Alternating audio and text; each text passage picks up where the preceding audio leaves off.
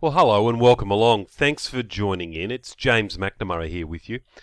I'm going to talk to you today about a very successful leadership workshop that I've been running called The Engaging Leader.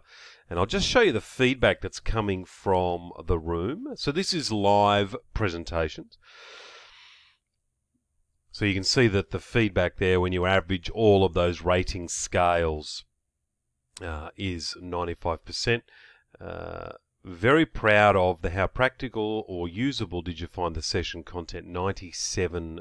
And I'll talk about that throughout this presentation because the concept of relevancy to the learner is incredibly important. I'm also going to talk to you today about taking a successful in-room workshop and then transferring that to an online learning experience. It's not just as simple as taking that content and putting your face on camera and recording the PowerPoint slide off your computer screen and talking through it. It just doesn't work that way. There's so much more to being able to deliver an engaging online presentation, but equally there are so many more opportunities available to us from the point of reinforcement to make sure that learning sticks, that we can do or deliver learning in a way that's far more powerful than trying to cram ever so much information into a 3-hour or 6-hour sort of half-day, full-day session. So exciting times ahead on the webinar today, and let's keep going. So this webinar is for human resource, learning and development, and training managers who are driving leadership development in their own organization. It's also for business owners and executives who are interested in leadership development. It's for those who know that online learning has more to offer, but unfortunately what many of us are experiencing is simply the same sort of didactic approach that's been used in the room to online webinars. And we certainly saw a lot of that, didn't we, in 2020. And what I've put there, people who are frustrated, or who were frustrated in 2020 with in-room sessions delivered via webinar. So what I mean by that, the same old approach as if you had 20 people in a room, where you had the benefit of being able to do exercises, small group discussions, breakout groups, but literally just taking that content and whacking it together on a webinar. It just doesn't really cut it. And people who want to know how to engage leaders in learning, get it to stick. I know that sounds a little bit raw, but how do we get the learning to stick so that people then have new behaviours implemented in the workplace? And that's what I'm going to talk to you about today. So there's a picture of me in full flight in the room, James McNamara. I've been delivering this type of training for quite a while, helping people in all areas where they need to influence others. So certainly leaders in organizations, but also people in customer-facing roles. So business development people, sales people, customer service, and of course those who own their own enterprise and helping them to solve the people puzzle. I'll tell you what I did a number of years ago. It's well over a decade ago. I'd started to get feedback from participants that elements of the workshops I was running were extremely practical, and they were normally around the group discussion. So we'd hit on a topic where there were a number of people in the room that were experiencing that same challenge or wanted to know more about that point of information, and the ensuing group discussion was extremely beneficial to people. And this put me on a path to be able to make my workshops extremely relevant, because relevancy is the key to get people to stay involved with you, to be anticipating what's coming up, to be ready to learn. And so in a moment I'm going to talk to you about how I achieved that. I'm going to tell you a story of what I did to do that. But just before that happens, let me show you what actual comments are coming out of the workshops with my focus on relevancy. So Jenny says James has this uncanny way of tailoring his presentations to totally tap into where you are at in your own workplace. Peter from the Royal Australian Air Force said, I was expecting the usual rehashed theories to be presented. The engagement with the audience was very welcome. So happy not to see the usual stuff. Worthwhile and tailored to different levels of managers and leaders. Experienced managers can gain valuable insights and new tools. And this from David, an Executive Director in the State Government. Many thanks for the fantastic session. The feedback from the team was overwhelmingly positive. Comments like, the best session we have had in the last 10 years, if not ever, from one very experienced and long-serving manager. So what happens when you get the relevancy part right is the learners engage. They love it. They open their minds. They want to take on new information. They become like a sponge. And equally, when you have experience in the room, there's so much that can be offered from the group of people that you were training. All of those stories, experiences, and anecdotes can really help bring the material alive. So what did I do to make things relevant? It's fairly simple, actually. I decided that in the beginning part of the workshop, so after we'd done the introductions and the housekeeping and that sort of thing, I would start a process where I would give people 5 minutes of focused quiet time to think about what their top leadership challenges were. And they would write that down on effectively a spare page in the workbook. Then I'd give them another few minutes to talk with the person that sat next to them, just to help get some sort of social proof, I guess, if you like, about what those challenges were, and through that process to choose their number one. That if they could get a solution to that leadership challenge by spending a day with me in a leadership training workshop, that would be an extremely good use of their time. And what I did was go around the room one by one then, and have them express what their leadership challenge was. I'd give them some on-the-spot coaching on things like removing labels from their descriptions and getting very focused on the behavior or the situation that was troublesome for them, and I guess separate that from any judgments on the particular person exhibiting that behavior. And it was always necessary to do that, because what happens then when you do that is that the individual with the leadership challenge starts to own that challenge rather than fall into the trap of blaming a particular subordinate or team member as just being a difficult or horrible person. Really important lesson for the leaders.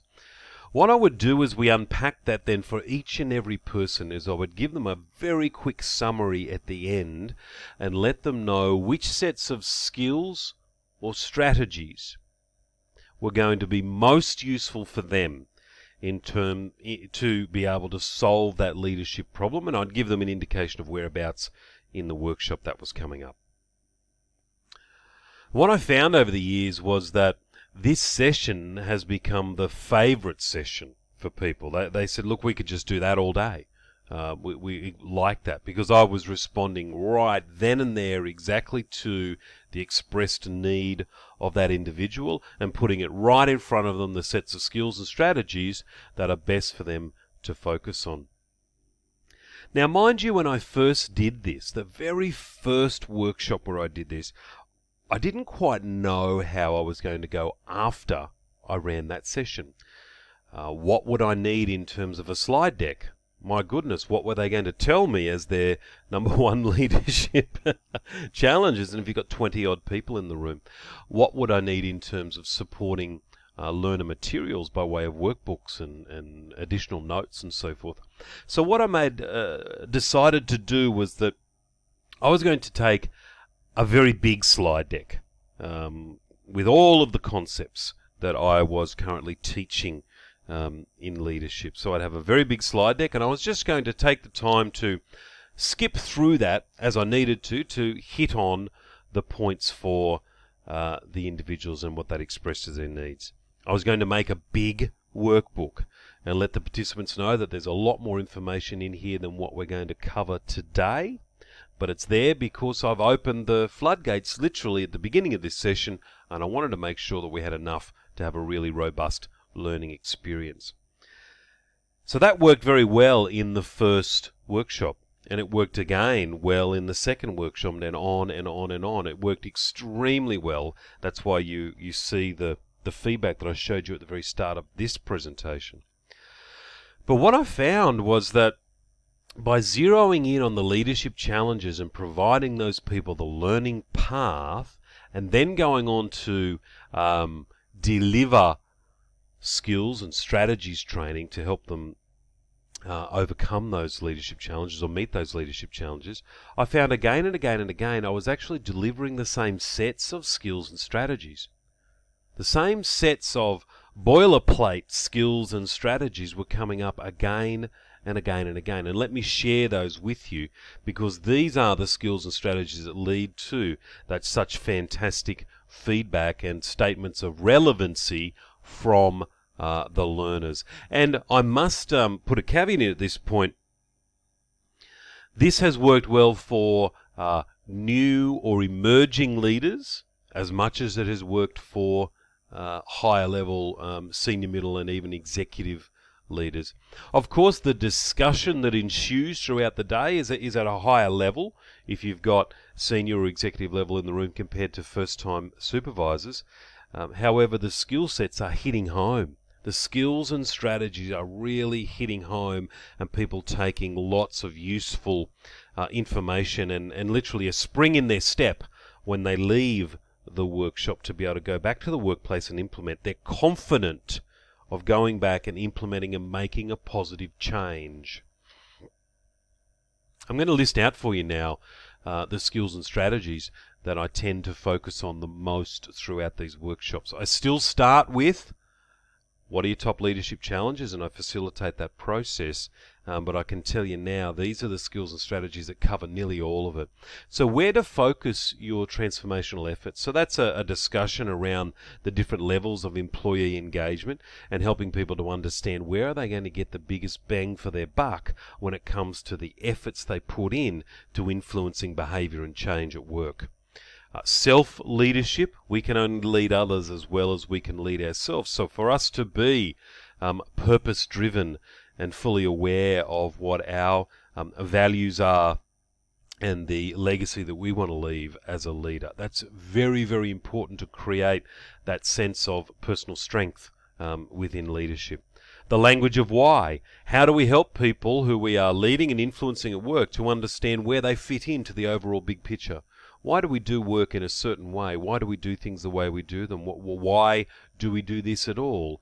We don't necessarily employ, certainly frontline workers, for their strategic thinking prowess. So it's an incredibly important part of leadership to be able to show people where their work fits into creating the overall big picture, because that's what gives meaning to work for the individual. Trust. It comes up again and again and again in just about every session that I run on leadership or communication. Certainly when I've gone to work with teams in crisis, my goodness, it's first thing on the flip chart if you do a brainstorming session around the problems at hand. It's an interesting one to unpack. So we talk a lot about trust. We talk about working effectively with differences. And I can tell you that a leader who can firstly appreciate and accept differences has a much better chance of being able to influence behavioural change when needed. What communication strategy are we going to use? I teach people that based on their personality profile, they're going to have a preference for the types of communication strategies to use. Some people like the sort of facilitation and conciliatory approach, so they're good sort of conflict managers. Some people are naturally great listeners. Some people are naturally far more assertive. But really, if we go forward with just what our communication preference is, then it's like if all you've got in your toolbox is a hammer, then everything looks like a nail. So we need to teach leaders how to discern what leadership strategy, what communication strategy is needed at each point in time. Listening, incredibly important. I actually tell people that this is the most influential skill of all, because when people get the sense that you get them, you understand where they're coming from, then they are far more likely to listen to what you've got to say and be open to influence from you. Because otherwise they're going to be there going, yeah, but this situation is different, you don't understand me. So that's a very important message for leaders. If listening is the yin, then assertiveness is the yang. How do we be effectively assertive? And Daniel Ames from Columbia University has done some tremendous work in recent decades on getting the assertiveness fit right for leaders, and I certainly help people to understand that. Follower readiness. You'll have a particular leadership style or preference, but how ready is your follower to follow you? That's a very important consideration, because we need to match our leadership style with the readiness level of that individual if we're going to help them to move forward. And then finally, it comes up all the time, managing challenging behaviour. Quite often we see managers who have a small proportion of people on their team who are exhibiting challenging behaviour, so whether that's poor conduct or poor performance, but those people can be the ones that take a lot of the manager's time, focus, energy, and create most of the stress. It does come up, it's brought up by participants quite often. How do we handle these types of challenging behaviour? And then of course there's an effective use of all of the other skills that we've covered so far. So they're the 10 skill and strategy areas that keep coming up again and again and again as I ask managers what are their top leadership challenges. And when I unpack those in the context of what the audience has told me, and I'm able to refer back to individuals and be able to say, hey, let's talk about a circumstance or a situation in your workplace that you're dealing with, because these are the sets of skills that I think are most useful for you. We've actually got a real life example that the participants are seeing come to life, and being able to see the relevancy of that material to be able to fix that type of challenge. So think about this now, a 6-hour workshop, and that's about, so for a full day workshop, which is the way I run this, it's about 6 hours of content by the time you take out a morning tea, lunch and afternoon tea breaks. Now, the forgetting curve. Ebbinghaus, famous German researcher, coined what we now call the forgetting curve. And so if you look at 100% of the information or the curriculum or the content for the day, and then how much is remembered over time. Look at this, we just fall off the cliff. Yeah? Now think about, as we facilitate a day, what happens with the day? We can unpack the content, we can discuss that to help create some sort of kinesthetic understanding of a practical use of that. We can do activities, and if you're an experienced facilitator, you do understand how long it takes to prep for an activity, to give the activity decent time to get a result, and then to debrief that activity to create meaning and output. So you can't do that many of those activities in a particular day. We can do some things, so activities and group discussion to help, with that reinforcement initially. But, we've got to keep moving with the agenda, haven't we, to cover. And then we don't really have much control over what happens in the day after the workshop. What happens the day after a person comes to your workshop is that they go back to a full inbox and a full in tray and many, many questions, and probably a lot more on-the-fly catch-up meetings than any other day in that week, and the chances of them getting back to the material is limited. So, in many ways, it has some limitations, doesn't it? But equally, if we just take the same approach and slap that onto a webinar, then we're not going to do any better. We're not going to overcome the forgetting curve. So unfortunately, the forgetting curve really means training wastage, and we want to try and avoid that. Now look, we've spent 2020 having to take on our learning via webinar, Zoom and other online opportunities, and certainly the amount of people presenting online has ballooned. But what I'm hearing and what people are telling me is that, my goodness, it's a bit hard to sort of find some relevancy out of it. So, the solution is well-designed online learning experiences. And I want to just reiterate one more time, we can't just take the same old bunch of stuff that we were doing in the room and rinse and then repeat it on a webinar, because that's just not going to work. So let's have a look now at online learning and fighting the forgetting curve. So you may well have, if you've been a student of learning theory, you may well have seen this type of graph before as well, which is basically looking at reinforcement or review regularly to be able to bring back up the learning so that the forgetting is less. So what we can do with that, and I'm saying now when we move to an online environment, there are many, many options available to us to really get that graph on the left-hand side there working in our favour. So chunking information down into bite-sized bits. Not everything has to be done live. So there are certain pieces of focused information transfer that can be recorded so that people can access them in their own time and fit them in and around work. So a concept that's explained in a 10-minute video with a little activity or reflection exercise based on the key leadership challenges that individual is facing is a very good way. So we don't have to do 6 hours worth of content, we can chunk it down. And in fact, any person who's designed a full day session that has worked well, it's actually a series of little chunks that are strung together anyway. Otherwise you lose people, they switch off, they're gone before the morning tea break and you struggle to get them back. Instructor one-on-one. So you can still have that happen with online learning. It's called a phone call or a Zoom session. And I make sure in my online learning, and I'll show you the much of the outline of the course in a moment, but I get on to a call with those people.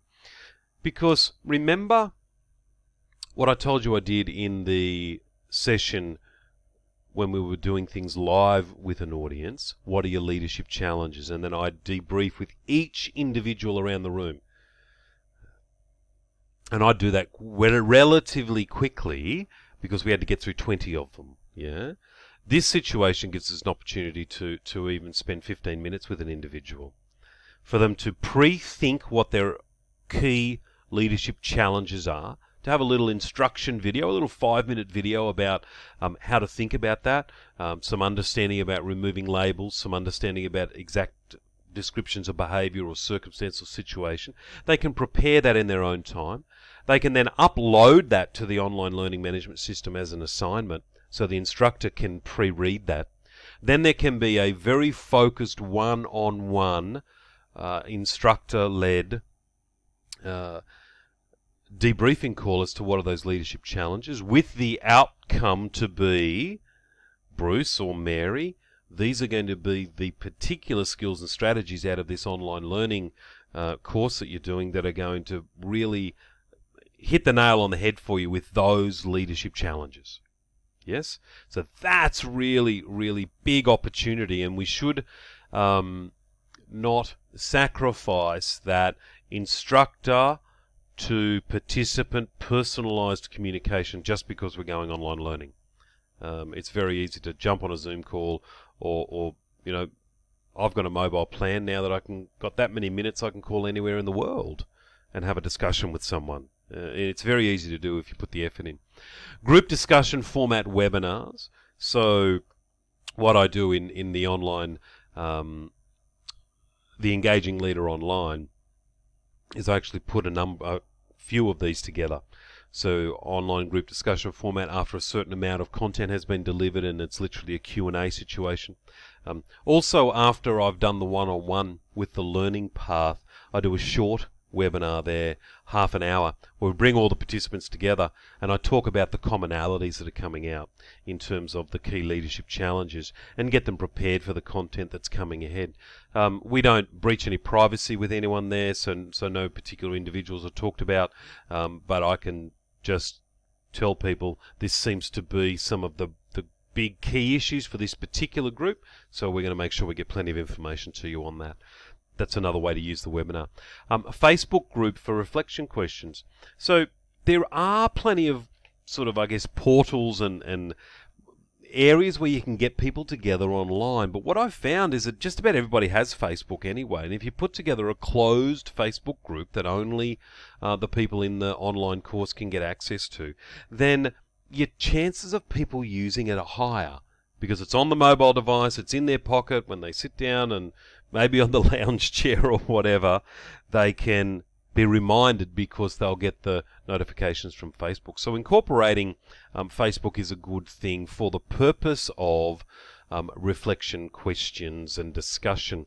The other beautiful thing about a Facebook group, of course, is that you can time the release of content.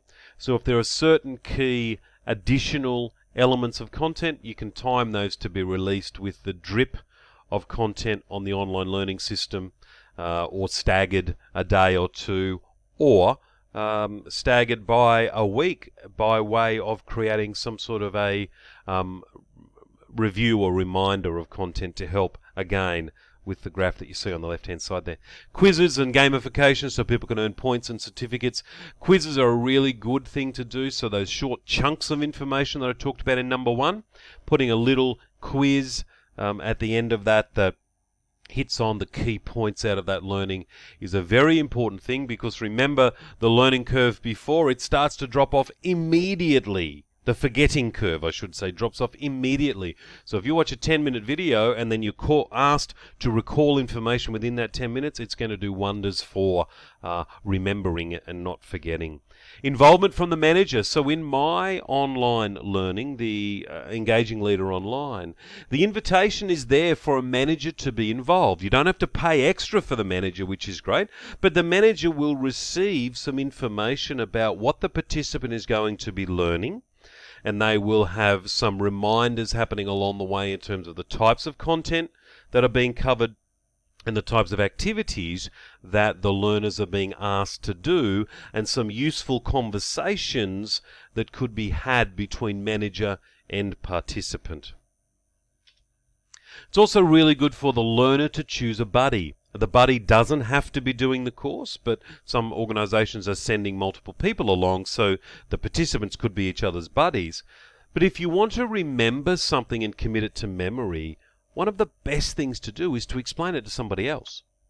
So even if you had a buddy that wasn't doing the course and you were discussing the finer points of a preventative, assertive message, or a preventative I message, which is one of the things we teach in the assertive communication area, you would explain that to someone so that they can understand it as well. And the very act of teaching something to someone else means that you have understood it quite well, and teaching it to someone else is equally as good as using it in implementing it in a circumstance or a situation. The opportunity to discuss and reflect with that buddy as well. All of those things help the content to remain front of mind and for the forgetting curve to be annulled somewhat. Review materials. So as well as the chunks of information that are presented, like I discussed in number 1, there's additional information that can go. So an audio recording, I do a lot of those, little podcast that people can pick up on their mobile and just listen to as they're driving or as they're on the bus. Infographics, The infographics are another type of mnemonic, believe it or not, so as long as they're not too crowded with information, they can help people remember additional notes and application activities. So a lot of this needs to be driven by a motivated learner as well, but of course if we've got the manager involved, then that can help. Optional extension material. So in order to not create overwhelm, good online learning systems will allow information to firstly be dripped out, but then you can have additional information open up as a participant completes certain sections. And that additional information can be labeled as optional extra. The introductory video to that information can be, hey, if this particular topic has caught your interest and you want to learn more, then we've just made available some other information that covers X, Y, and Z for you. You can dive into that if you want to. I think that's important. And I realized this, way back, probably 15 years ago. I used to actually take a suitcase of books to my full-day leadership workshops. So even before I started doing the What's Your Leadership Challenge.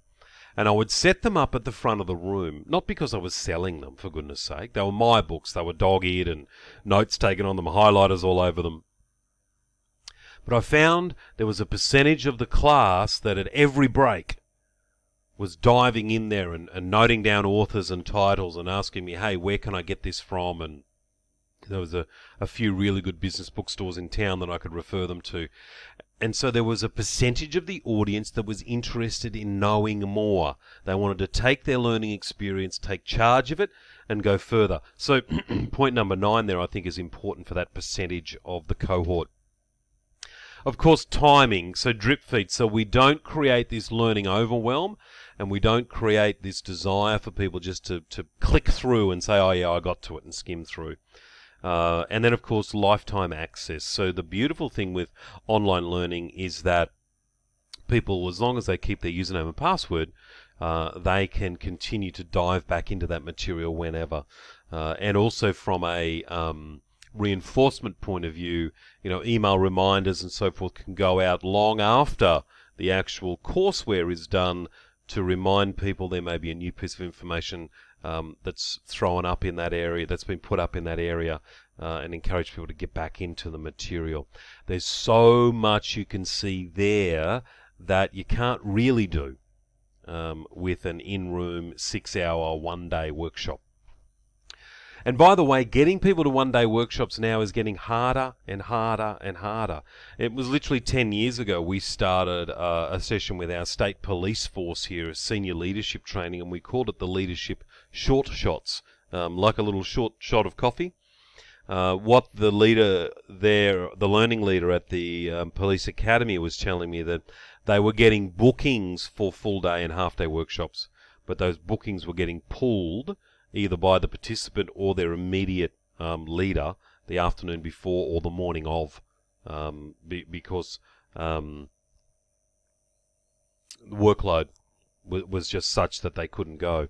And so at that point, he did some surveys and he found out that there would be commitment for regular 2 hours. If a 2-hour session could be packaged up and hit a particular topic area really well, then the leaders said they'd support individuals being able to get off site and get to that. And we were oversubscribed on some of them. Some of them we had 60 people in the room on particular topics. Others we were down to never much below 25, but some were 50, 60, even more at those short shots to deal with a specific thing.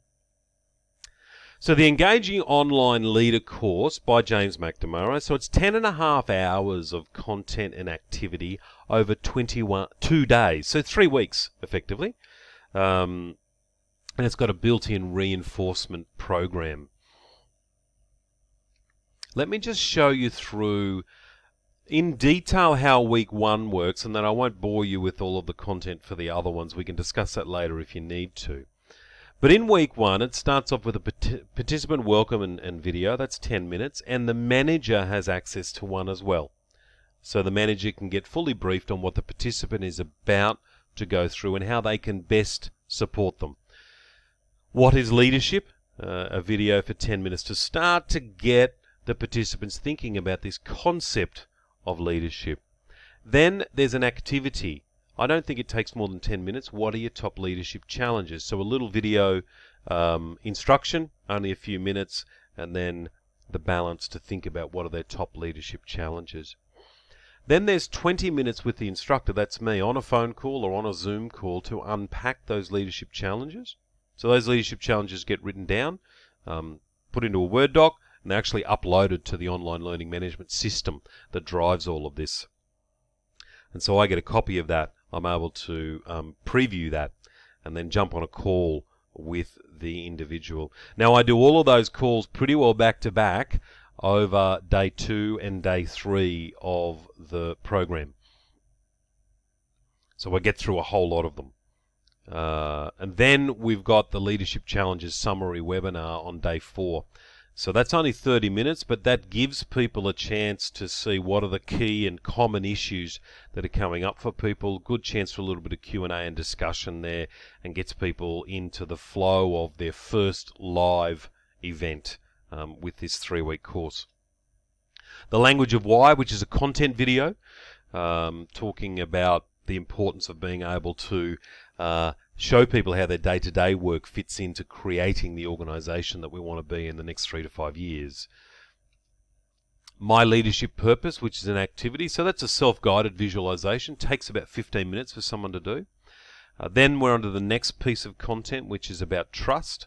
There's a little activity, only takes them about 5 minutes to do, but the 13 high trust behaviours, and they can give themselves a chance to rate themselves against those. If they're a senior leader, they can give themselves a chance to say, how are my junior leaders going with these? Do I need to have some critical conversations around any of these?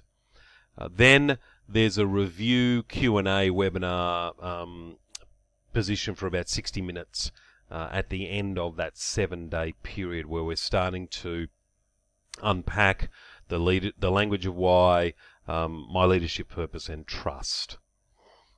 So that's 3.3 hours of time for the individual. If they choose to take more time with some of those activities, that by all means they can, but 3.3 hours. So week 2 is 3.7 hours, very similar format. I won't fill in all the bits and pieces for you. In week 3, 3.6 hours. So there's about 10.5 hours of content there. And so the content from the one-day workshop is included within there, but we're able to help embellish and strengthen that with a range of other learning activities and application exercises to really help the learning to stick. And of course there's a reinforcement program that runs through that, through all of that and beyond.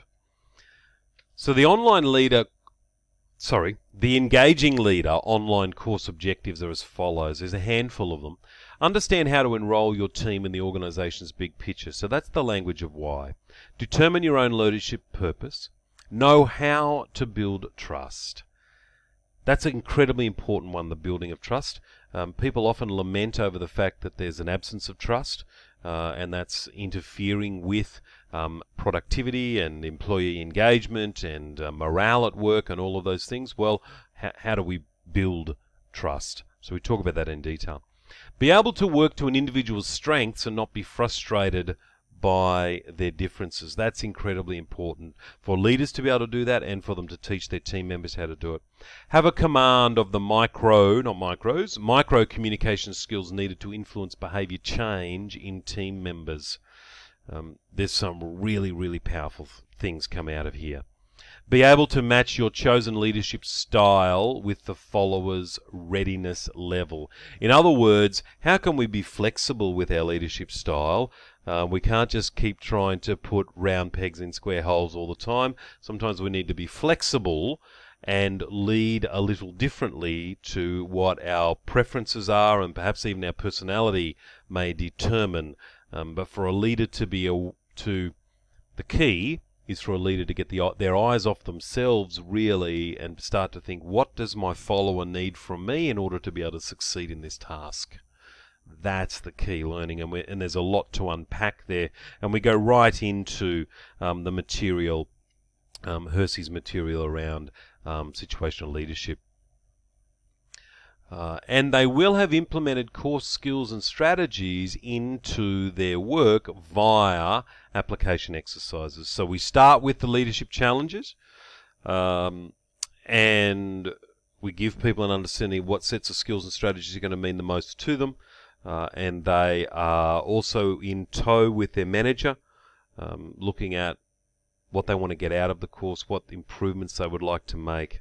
And we're encouraging them all the way along to be able to implement things.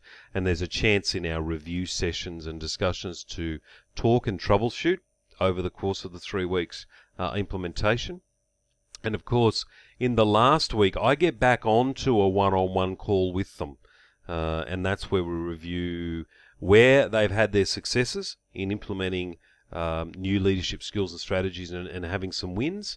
And we also look at what are some of the things where they're still going to need some focus and some energy, and I give them some support around that. So we really do wrap our arms around them for the full 3 weeks.